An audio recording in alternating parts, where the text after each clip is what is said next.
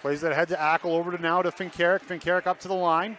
Gains the zone, looks to the goal, sends it in front, and a touch by Visser that finds the back of the goal. It's 2-1. Not a fan of that, but the Bobcats have it. Ackle drops.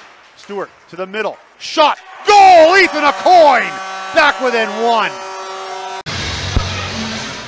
Off the draw, the Bobcats control it. Bygrove at the blue line. Fed to the slot. Shot. Scores. Power play goal.